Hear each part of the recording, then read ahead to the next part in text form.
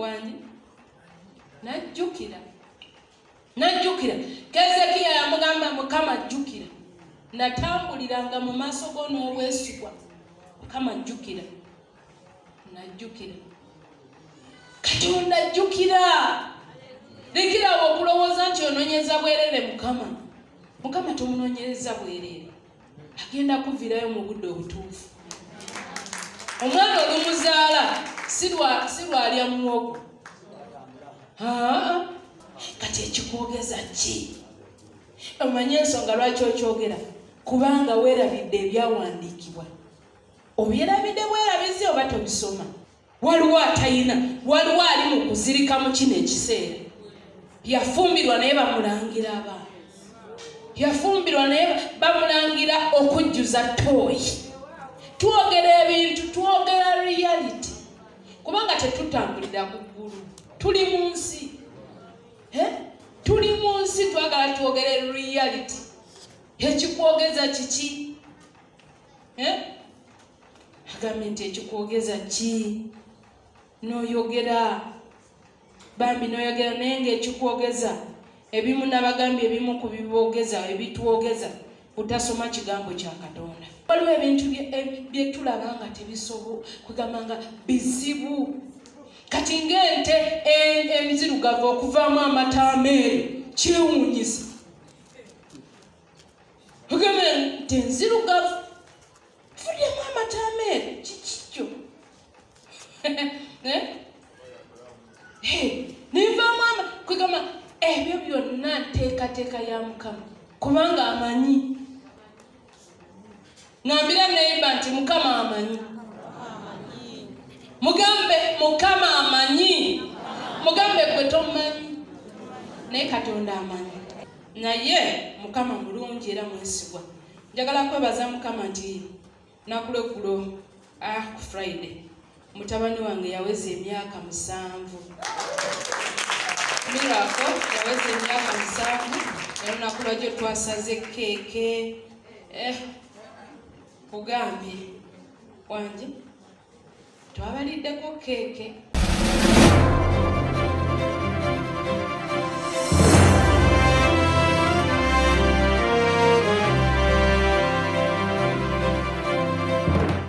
twava mu kisa tusasi kabaka tuli balimba kana tusasira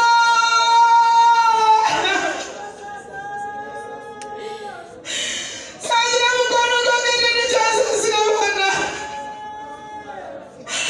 nikyasasira bakati sasira sasira mukono gogo sasira abakyala abakyala tetwakolanga bwe kisaala tusasira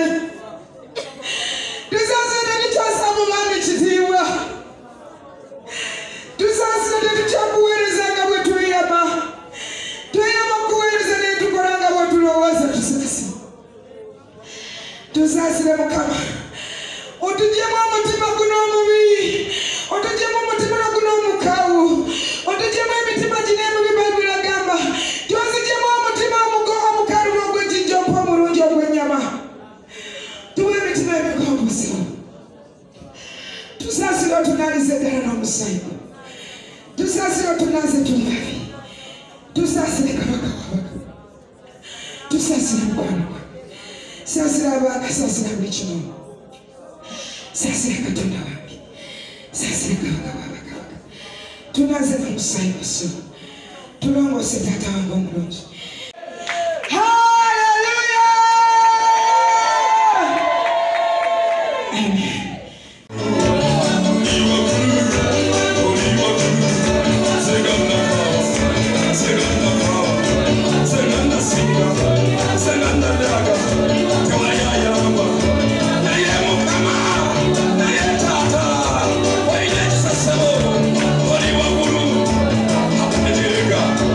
Ona basirika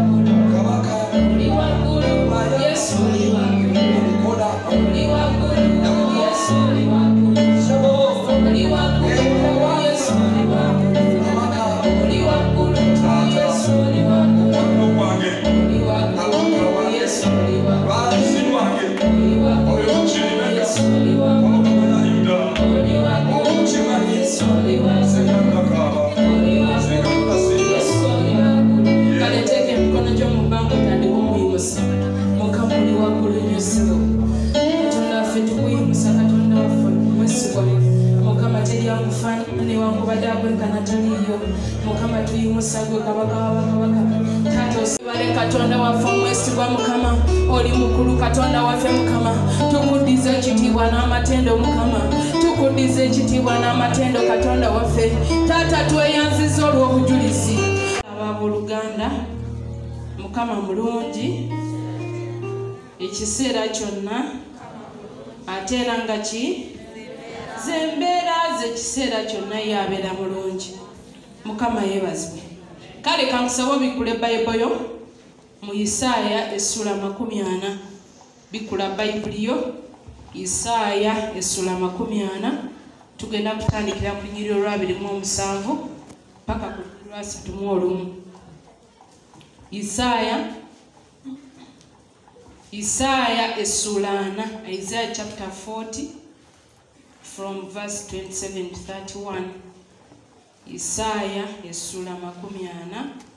Tugenda kutandikira ku nnyiriri olwa 27 paka olwa 31. Mukama waffe yeebazibwe.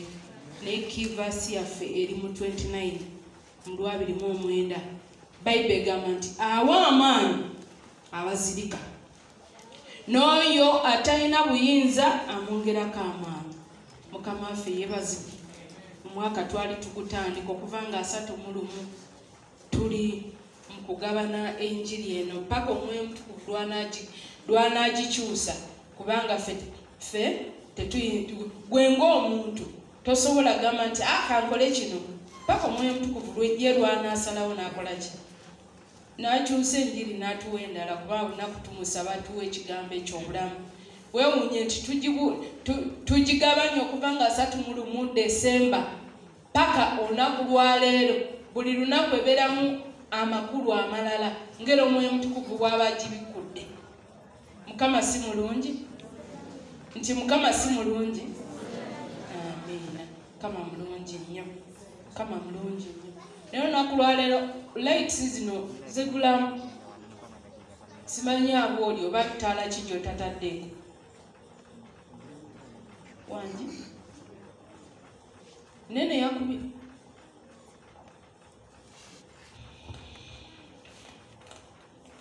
Twetaaga ekisa ekya light zino. Mukama yeebazibwe. Kale Isaaya essula 40, kubanga obwedda ndaba nga waliwo ekibulawo. Isaaya essula 4 tutagenda tandikira ku nnyiriri olwa 27. Egamba bweti nti ekikwogeza ki Yakobo, teekawo erinnya lyo bw'oba oyagala. Nze ngenda kwogera nteekewo Teddy. Ekikwogeza ki ggwe Teddy? N'ogamba ggwe word observation nti ekkubo lyange likwekeddwa Mukama, n'omusango gwange guyise ku Katonda wange. N'agamba nti tonnamanya abooli ebyuma bibadde ki, ani alinnye mu waya? Nti tonnamanya, tonnawulira Katonda atagwawo, Mukama omutonzi w'ensi, tazirika so takoowa, n'amagezi ge teganoonyezeka. Bayibuli egamba olwa 29 nti awa amaanyi abazirika, n'oyo atalina buyinza amwongerako amaanyi. Abavubuka nabo balizirika, balikoowa, n'abalenzi baligwira ddala, naye abo abalindirira Mukama baliddamu bujja amaanyi gaabwe, balitumbira waggulu, balitumbira n'ebiwawaatiro ng'empungu, balidduka mbiro ne batakoowa, balitambula ne batazirika. Mukama waffe yeebazibwe. Kale kankusaba oteeka emikono gyo mu bbanga. Twebaze Katonda omulungi, Taata omwesigwa Mukama. Taata tukwebaza, tukusinza, tukugulumiza era tukuwa ekitiibwa. Mukama tukwebaza nate n'olunaku lwa leero, Kabaka w'abakabaka. otukoze bulungi olunaku lwaleero ng'ennaku z'omwezi 23 Katonda affe obadde mwesigwa eri obulamu bwaffe Mukama. Tukwebaza olw'ebikulu n'ebyamaanyi by'okoze era tukwebaza olw'ekigambo kyo Mukama kuba nti kijjulukuka buli nnaku kibeera kipya Mukama. Tusaba Katonda affe n'olunaku lwaleero oyongere okwogera naffe. Mwoyo wa Mukama, Mwoyo Mutukuvu ayogere naffe, atubuulire ekigambo kino, atuyigirize ekigambo kyo, atuyigirize amakubo go, atuyigirize ennonozo, atuyigirize obutuukirivu n'obutukuvu, tusobole okuweesa erinnya ly'ekitiibwa. Weebale Yesu, weebale Mukama, mu linnya lya Yesu Kristo tusabye. Amen. Mukama yeebazibwe, Yesu yeebazibwe. Bayibuli egambye nti mu Isaaya essula 40 olunyiriri okutandikira ku lwa 27 paka ku lwa 31 egambye nti tuzisomye zonna. Bayibuli egamba nti ekikwogeza ki? Ekikwogeza kiki? Omanyi omumwa gubeerawo okulya n'okola ki? N'okwogera. Kati omumwa tasobola kulemesa kulya, ate tasobola kulemesa kola ki? Naddala okulemesa okulya naddala ng'emmere weeri. Kikaluba. Mukama waffe yeebazibwe. Naye Mukama mulungi era mwesigwa. Njagala kwebaza Mukama nti nakulekulo ku Friday mutabani wange yaweza emyaka 7. Mirako yaweza emyaka 7 olunaku lwajjo twasaze keeke. Kugambye wanje twabaliddeko keeke naye ku Friday yaweza 7 years. Era mumbuuza how old are you? I'm 7. Yes, I'm 7 years. Mukama mulungi. Kale era twebaza Mukama kubanga Katonda yakuza abaana. Weewuunye Mirako wa juzi kati ayina 7 years. Mukama mulungi. Kale Mukama mwesigwa olw'ekigambo kino. Naye twali tutandika omwaka guno nga 31 Mukama n'atuwa okwolesebwa kuno olwa wano ku lwa 29 era omutwe gugamba nti awa amaanyi abazirika n'oyo atalina maanyi amwongeramu amaanyi.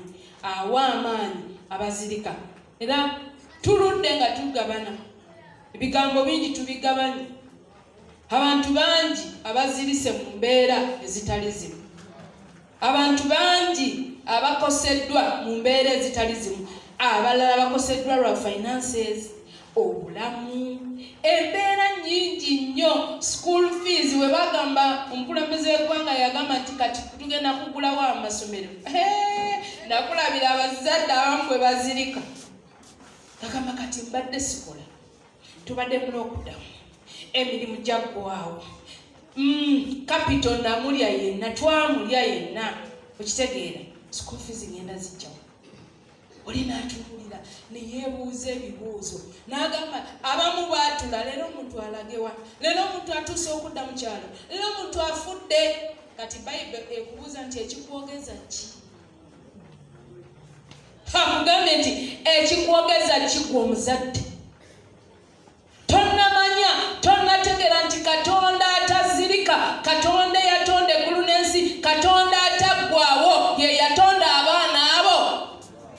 Yayogera mu Isaaya 5:13 n'agamba nti n'abaana bammwe banaayigirizibwanga Mukama. N'emirembe gyabwe si just kubayigiriza buyigiriza oba kubasomesa, n'emirembe gyabwe ginaabanga mingi.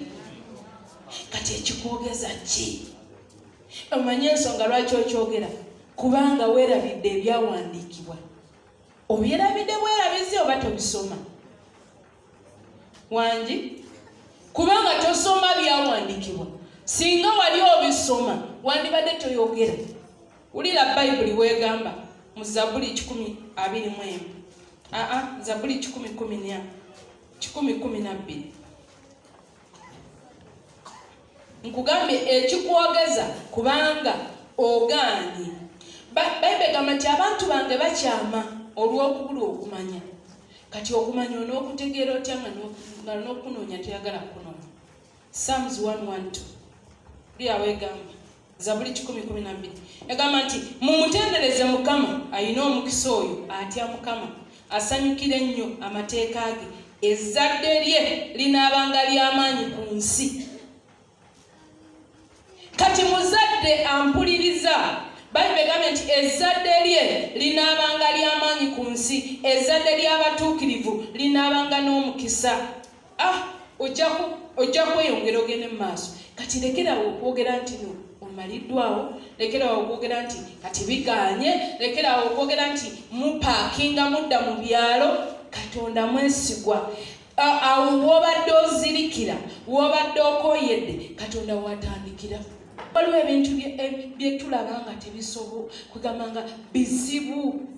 Kati ng'ente enzirugavu okuvaamu amata ameeru kyewuunyisa. Ogamba nti enzirugavu fulyemu amata ameeru kikikyo. Nivaamu kugamba ebyo byonna nteekateeka ya Mukama kubanga amanyi. Ngambira neighbor nti Mukama amanyi. Mugambe Mukama amanyi. Mugambe gwe tomanyi naye Katonda amanyi. Mugambe ebyange tobimanyi naye Katonda wange abimanyi. Era mweteefuteefu obituukiriza mu linnya lya Yesu. Katonda wamanyi byonna.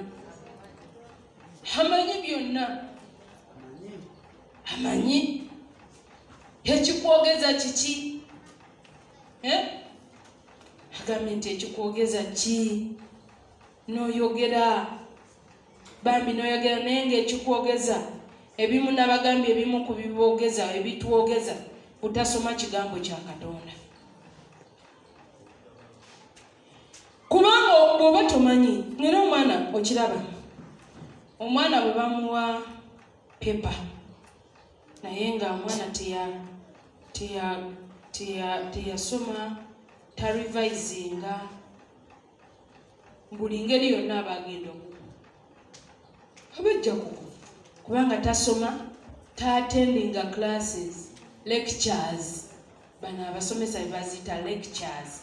Attendinga tasoma. Omusuubira kuyita atya? Abatasobola kuyita. Tusome ekigambo kya Katonda. Kigambo kya Katonda kye kigenda otuyamba okunywera mu kukkiriza, okusimbibwa.